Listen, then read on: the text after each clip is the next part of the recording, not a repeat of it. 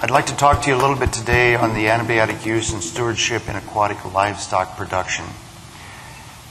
What I'm talking about here with livestock is not aquaculture, and I like to make that distinction because the term aquaculture means both plants and animals.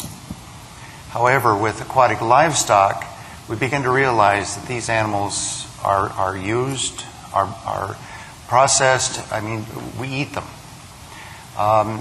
Plus, there's also the aspect of the fish industry that's also you keep in aquariums and goldfish bowls, so forth.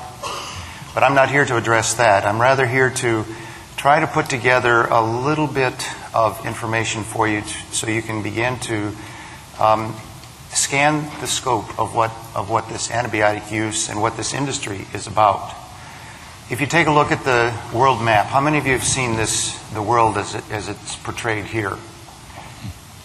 This is a legitimate world map. It's a Spillhouse projection. Not that old as far as cartography is concerned. Perhaps in the 1990s, a Norwegian put this together.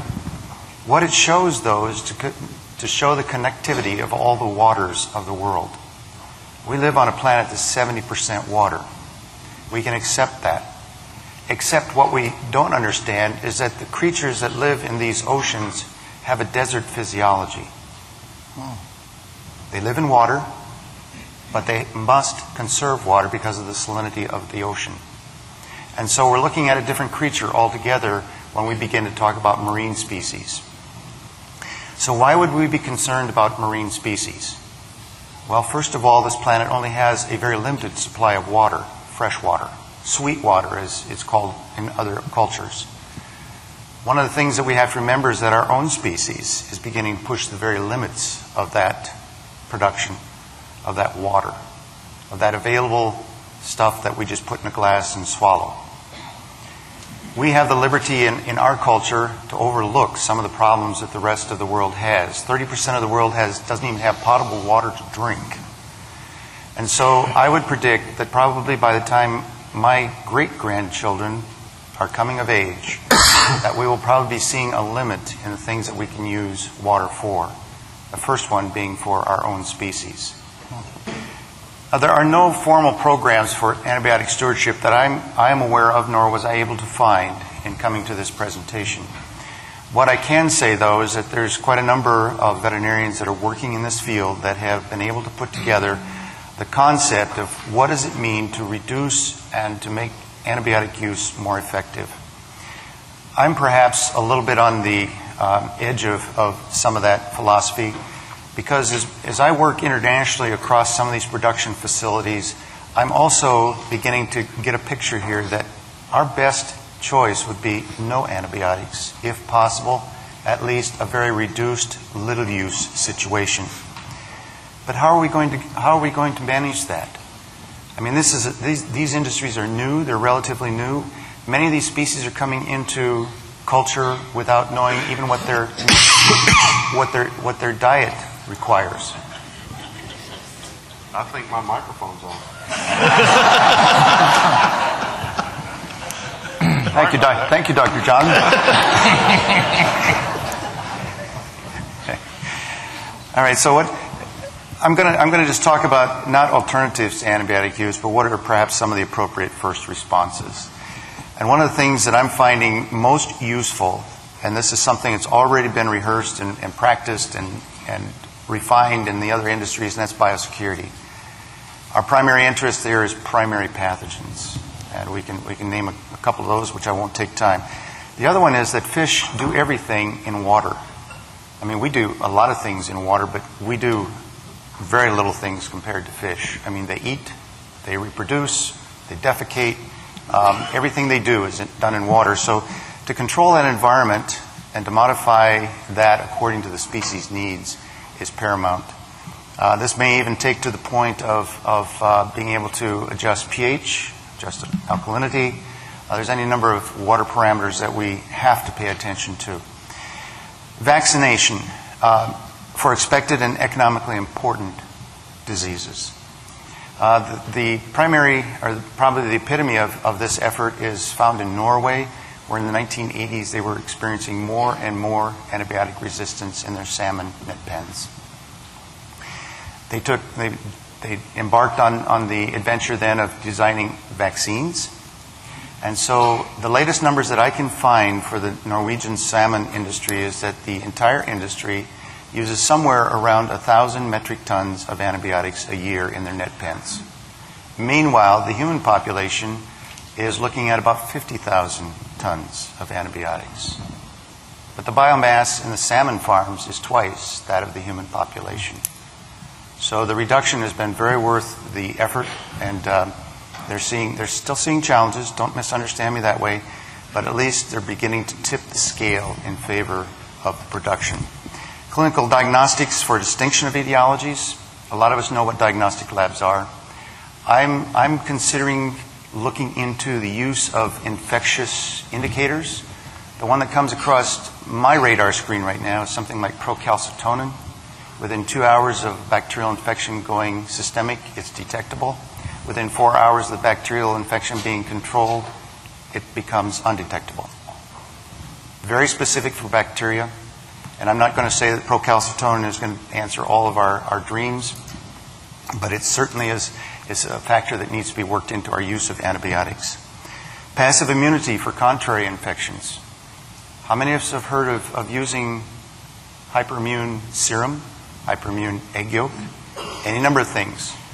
And we're finding in the fish industry that these can be used advantageously for some of these things, that we can get better immunity out of the mammals or the birds than what we can out of the fish, so we use their byproducts, if you will, to do this. This has been discovered with shrimp and using swine serum in the feed. Some of the diseases are responding to it. Immunostimulants for innate mobilization. We deal with species that have no acquired immunity. They respond to everything instantly and to the responses required. We also would like to mention then to discontinue or alternate some of the disinfectants. Quaternary ammonia compounds, it's becoming evident now by publications and even our own experience that microbes are becoming resistant. In fact, some investigators are hard on the trail that perhaps there's a cross relationship between antibiotic resistance and disinfectants. And then genetic selection. I'm just going to put a star here for you to just pay attention to that slide, because I think that summarizes our effort. Globally, there's about 17 industrialized species. 40 countries have significant activity, which the United States is not one of. Aquatic livestock and wild fisheries catch produces more food than beef, pork, and chicken combined. So I'm sitting here with colleagues that represent some very sizable industries. Very well honed, very well tuned, very well refined, but the scale of it is small compared to what the world is looking at. Now, 3 billion people in the world presently are getting over 20% of their animal protein from fish protein. Fish, shrimp, that sort of thing. In the U.S., the major species are channel catfish, rainbow trout, Atlantic salmon, tilapia. Tilapia is caught on because we're finding out that they don't even need to be fed in some cases if they can absorb their nutrients from the biofloc that's in their recirculating systems. Feed conversion gets real sweet when you start talking about species like that. We've been aware of VFDs since about 2006 when Aquaflora was introduced to us. Oxytetracycline is still available, but Romet is not on the market. This is the limit of the antibiotics that we have to work with across our species.